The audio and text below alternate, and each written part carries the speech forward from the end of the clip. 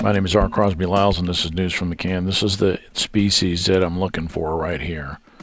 And this is what just got yesterday, day before yesterday, I was stung by a wasp. So I know that there's plenty of wasps around. Mosquitoes. I haven't seen any flies. Haven't seen any drain flies. I've heard reports about gnats, moths. This is what's missing. Oh, here's another one. Ants.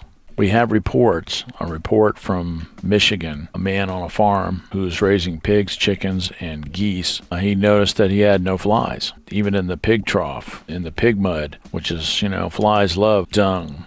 They love certain areas of chicken farms and pig farms. He noticed no flies, and another thing that he noticed was no ants. Got my ducks over there. And there's feed stretched all the way across this, the mud puddle, where they come over and mix the water in.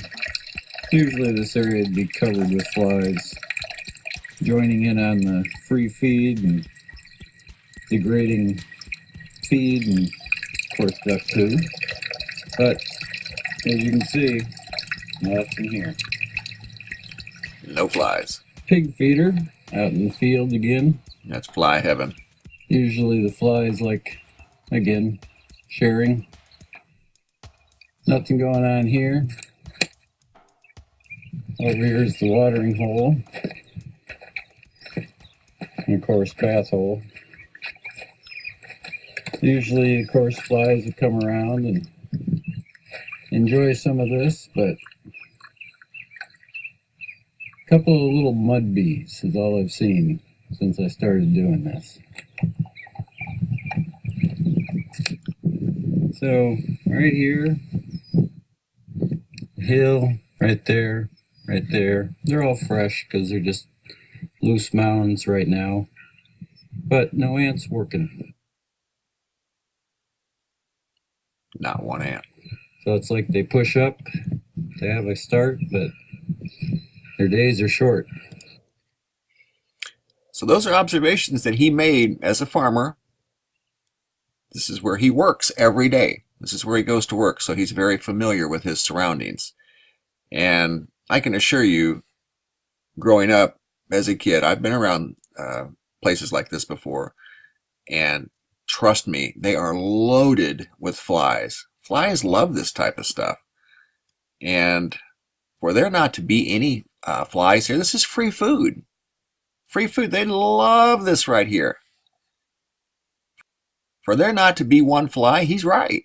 That is very unusual. And he's been tending to this farm for many, many years. And this is the first time he's ever noticed no flies. And he also noticed no ants. So what does this mean?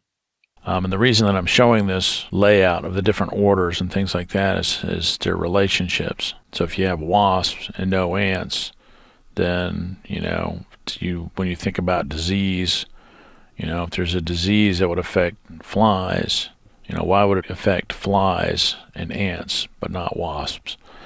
And what I can think of is that, I don't know, it might be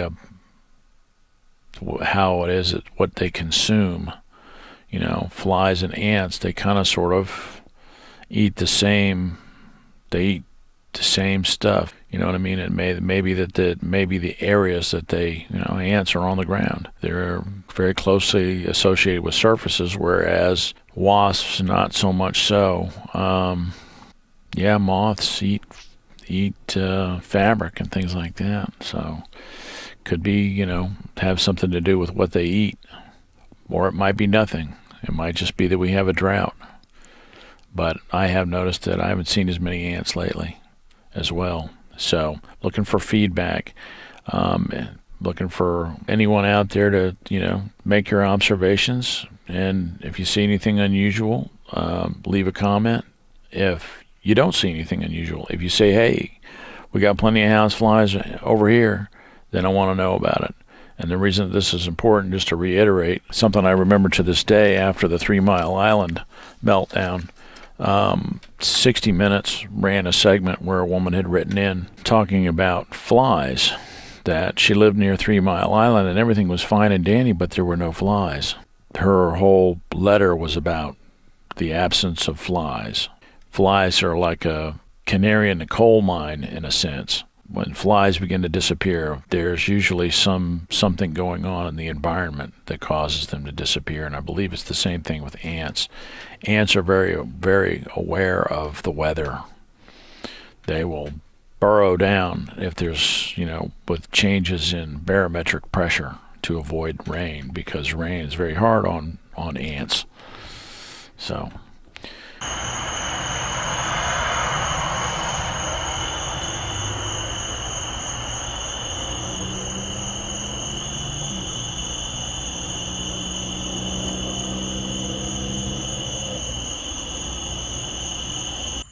you can see this is garbage can, and sitting on top of our garbage can is a piece of watermelon with some sugar that I put on top of it, and you can see there's no flies. No flies. Now, we are having a 100-year drought, from what I understand, which could impact things. Because I don't, hysterics, I want to maintain balance and perspective, and I don't want to gin up any hysterics. But what prompted this is a video that I saw the other day. There's a farmer in Michigan who grows pigs and chickens and geese.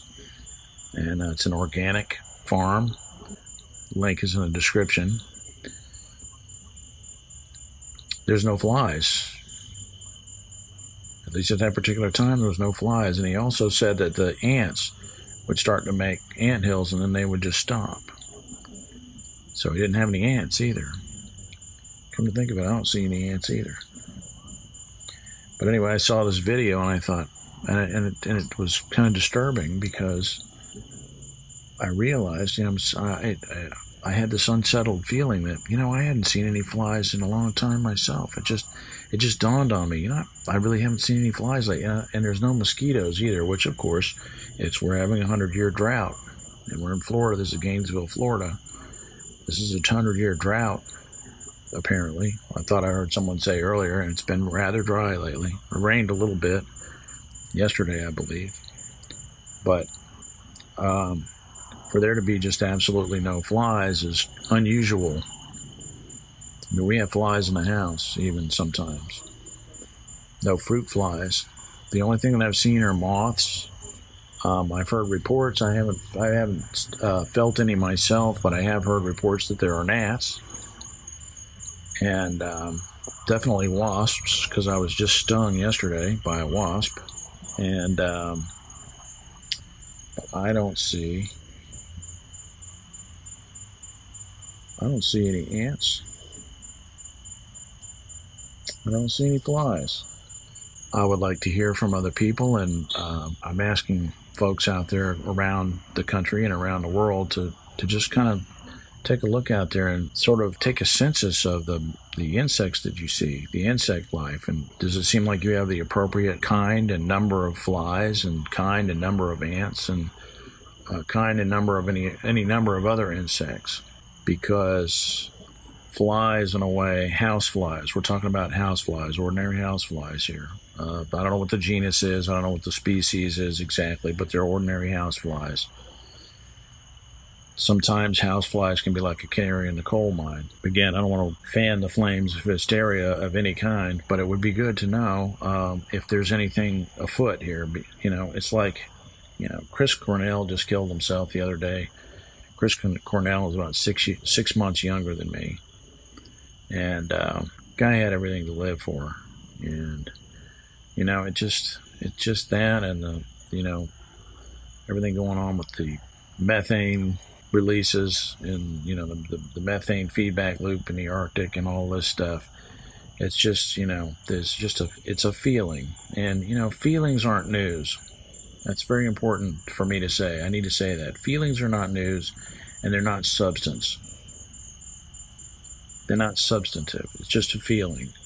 But boy, I'll tell you, this thing with the flies and, and I mean, Chris Cornell, people kill themselves all the time. But I don't know, it's just this feeling that the shit is really hitting the fan for real.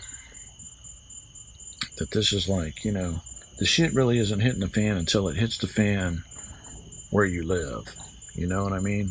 So maybe it's nothing. Like I said, we're having a 100-year drought here. It could just be that it's dry. But I would like some feedback from y'all out there. Get in touch with anybody out there who's around organic material like manure, or works at a dump, or if you visit a dump, or if you work at a restaurant and you throw garbage in the dumpster or whatever. Just kind of sort of take notice and see if there are any flies. If you notice that there are, that there's something, any sort of unusual situation with flies or other insects, ants, anything like that. Might be nothing. And again, it's always a good idea to keep an eye on this kind of stuff. And the fact that we've got the person that we've got in the Oval Office, it's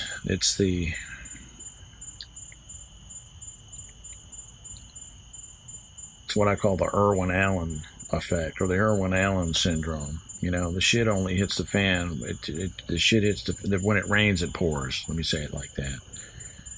The shit hits the fan at the worst possible moment. When you have the worst possible person at the helm, you have the worst possible person at the helm. That's when the shit hits the fan. The shit hits the fan. When it rains, it pours. So anyway, that's it. Take a look around your world and leave a comment. Message me.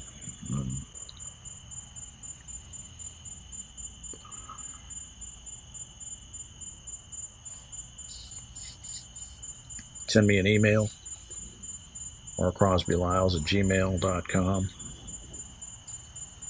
And maybe, like I said, maybe it's nothing. Might be nothing. But let's find out. Y'all take care out there. And tell the people in your life you love them, and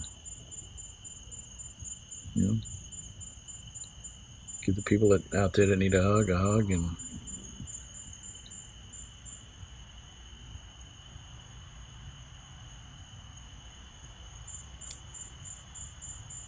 stay safe.